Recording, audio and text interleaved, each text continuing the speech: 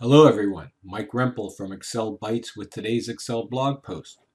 Today we're going to take a look at how to combine files using Power Query. I'm going to be using Excel 2016, but you can use 2010 or 2013. With 2016, Excel has built Power Query right into the Data tab. In the previous versions, though, 2010 and 2013, it was an add-on. So you have to make sure you've included that add-on in Excel in order to use Power Query in this manner. But let's see how we can do this in Excel. So here I have a folder that has my sales data for each month from January through June. And if we look at any one of these, I'll open up January, and you can see it just contains the sales data for 5 customers, the date of that sale, and the amount. Now, all of the files in this folder are structured and laid out the exact same way, which is important when you're doing combining files with Power Query. So I'm going to go ahead and I'll close that file I just opened.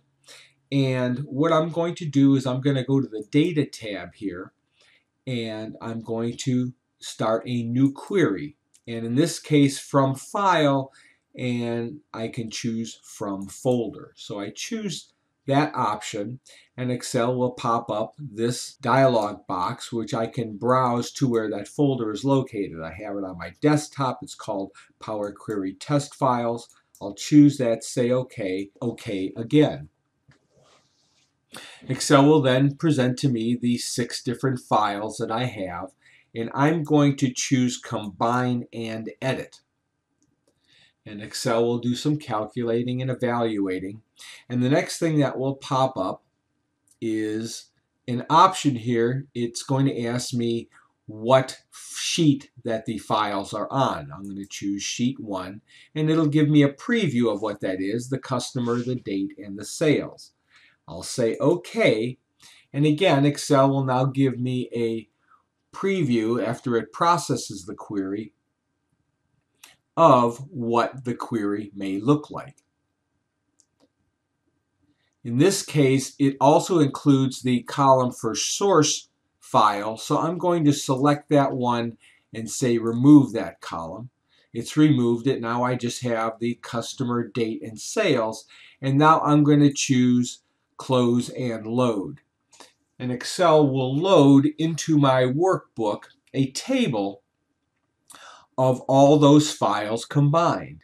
And it gives me the workbook queries data over here on the right. So if I choose this table, go to my Data tab, and sort it in ascending order by date, you can see I have January data all the way down through June. Now from here, I can go ahead and insert a pivot table. I'm going to put it on a new worksheet, and I'm going to throw the sales in the values and the customer and date in the rows column. Now in 2016, Excel will automatically group the data. In this case, it's grouped it by month. So I have that data already set up in that fashion. Now, just to add a little more analysis, I'm going to go ahead and choose Pivot Chart here and just throw in a column cluster chart. I'm going to remove the buttons on the chart. I'm going to go ahead, for this sake, and remove the chart title and the legend. I'll collapse the workbook queries, remove the field list, and expand my chart a little bit.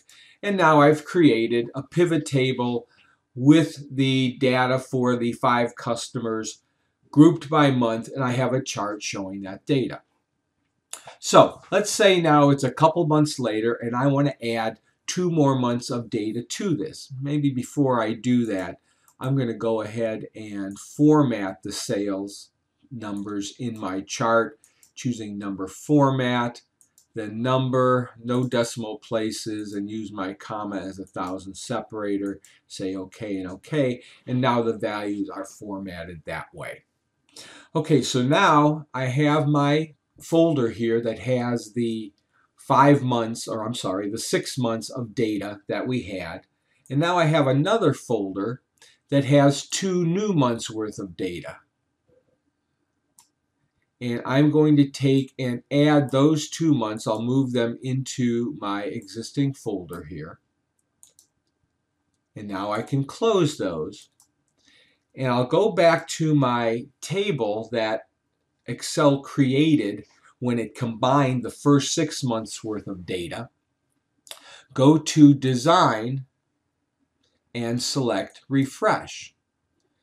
And now by doing so, if I scroll down, you'll see that it has now added July's and August's data automatically. All I needed to do was select my table and click on the Refresh button in the Design tab, and it automatically pulled in that data from those 2 new files. Now I can go to my pivot table here and do the same thing. Click on Analyze, choose Refresh, and now automatically Excel has added those 2 new months to my pivot table, and obviously then my pivot chart has also expanded to include that data. Now if I choose to collapse this data, I'll say collapse entire field, I get it down to the summary level, and my pivot chart will automatically adjust so I just see the summary data of the sales. And that's how easy it is to combine files using Power Query in Excel. And there you have it. I hope you like what you see. If you do like what you see here, please take a minute to share this post on your favorite social network. I can be found on Facebook, Google+, Twitter, LinkedIn, and YouTube.